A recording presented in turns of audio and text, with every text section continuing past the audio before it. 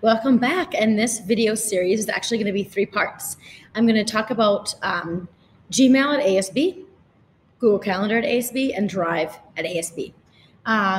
You have received the email that everyone does need to get Google Level 1 certified before the school year starts, which is really going to help you out. And so these tutorials are going to be specific to ASB. Hopefully you can get some tips for efficiency so that you can thrive in your digital life. You have noticed probably that I am on my ASB, my portal, and if I click on Google Apps, I can see those 3 things here. However, I'm going to show you quickly how you can make a bookmark in your Chrome bar. So Chrome is our browser of choice, mostly because it helps us with a single sign-in. However, my ASB is another website of choice so that we can have quick access to the bookmarks. If I'm on my ASB and I want to get there very often and as fast as possible, I can actually make a bookmark for this page. So I'm going to click on this little lock, like padlock, and I'm going to click it and drag it down to this bar. So you can see that it's making like, oh, do you want to add this to your bar? And yes, I do. So here it says Teacher Portal. Now I have a quick shortcut directly to my ASB. I'm going to right click this. So on a Mac, it's Control click or clicking with 2 fingers, and I'm going to say Edit. This just names this. I can name this my ASB and then save it, and now it makes it a little bit shorter. I sometimes even just remove the name altogether to save myself space. Now it's just this little mark ASB. So if I go to a new browser and I look at my bookmarks here and I just click on the ASB, boom, it takes me right there. All right. When I turn my computer on for the day, I have 3 tabs pinned that I use often. I use my Gmail, my Drive, and my calendar all day long. So I have my Gmail open, I have my Drive open, and I have my calendar open. You can see that these tabs are quite small. The reason they're small is because I've right-clicked on this tab and I've pinned it. This means that it is pinned here, and then it's going to stay open all day. All right, then I can visit other websites. Maybe I go to Kahoot, and then I can close that as well. So these are pinned, and they're just here all day for me. All right, let's get into the Gmail tutorial. So those were just some little tips for making your Chrome browser experience a bit more fun or efficient. And now I'm in my Gmail. So let's just go into a quick tour of this. We have the pancake on the left. This gives me my main menu, which is basically this. All right. And I have my inbox sorted by unread first and then read below. And if you hover over this until you get like a little drop down, you'll be able to change that yourself. This is also new in Google Meets, that you could start a Google Meet. You won't need this as often when we are face-to-face, but if we do have any virtual mode this year, you might want to start a meeting there. And then on the very bottom, we have some chat features. So just quick, this is my quick plug-in for chat versus mail. We often want to say something very short to someone that may not want to clog up their mail. So maybe I want to tell the teaching and learning team, hey, thanks so much for that. I don't know, maybe they left me a brownie on my table. I'm not going to maybe waste a whole email and clog up their email, because we really do have a lot of communication at ASB to the point where sometimes our inboxes can get too full. So one thing that I can give you is don't reply all to emails.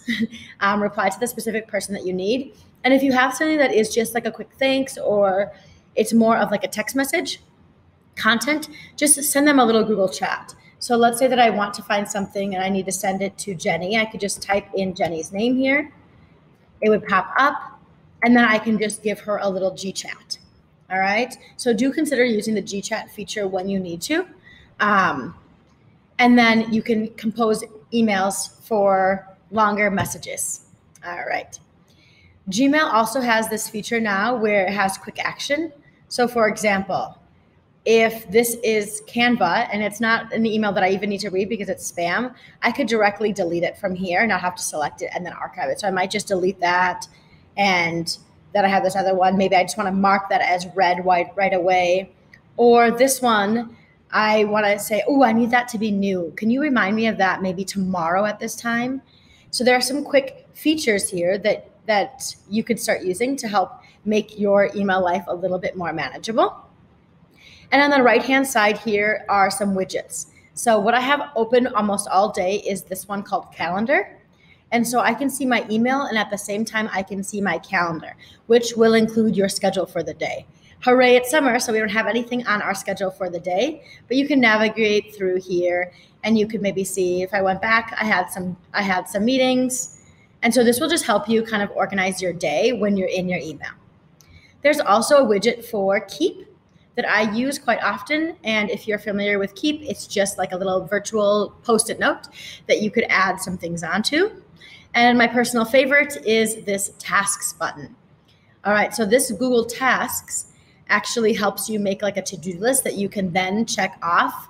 So maybe I had to do something with Bookflix and now I'm done with it and I could check it off. I am someone who uses my email as a semi-virtual to-do list as well. So if it's unread, I know that it's not done yet.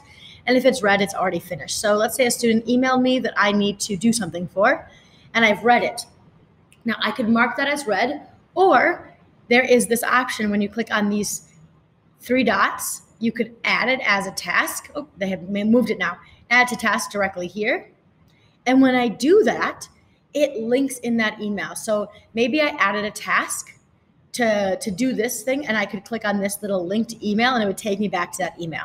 So you can see that this might be useful. Maybe your subject area leader asked you to do something in an email and you want to do that later, and there's some information in there you might have to read.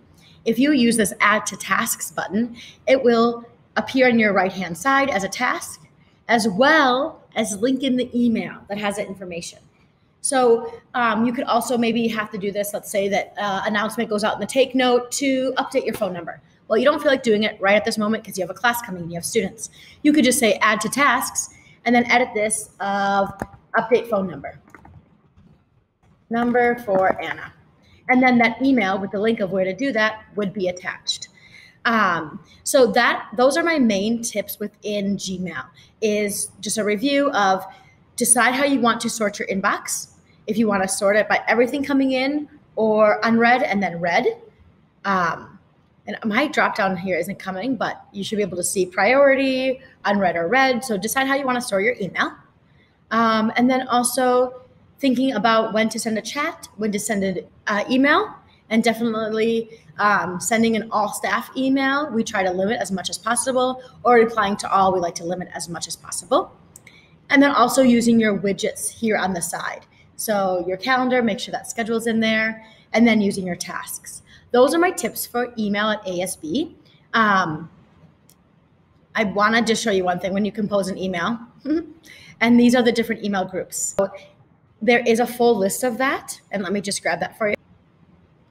So this is the document that shows all of our ASB email groups.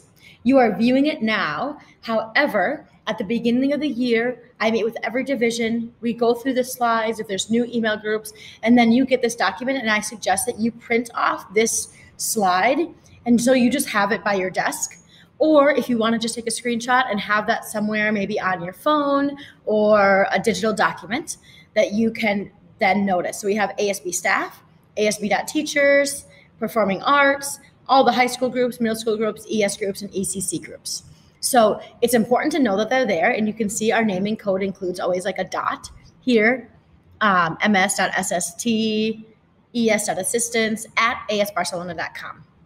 So that is my last tip for the email, is just to know that that is coming. When we meet in the fall, when we meet all together with your division, you will be given access to this PowerPoint, which you can then print off. So that is how you could send a group email if you did need to do so. But do remember, no need to reply to all if you can help it, all right? If not, everybody is involved in the reply. All right, and that is the end of your Gmail session. What will be coming up next will be the Google Drive. So between now and when you start your next video, your job is to explore your Gmail inbox. Make sure that you have all your emails read, that you do stay on top of that because you don't want to get into email debt. Explore the chat feature and explore the widgets here on the side, especially the calendar and the tasks. All right, have fun exploring your ASB email.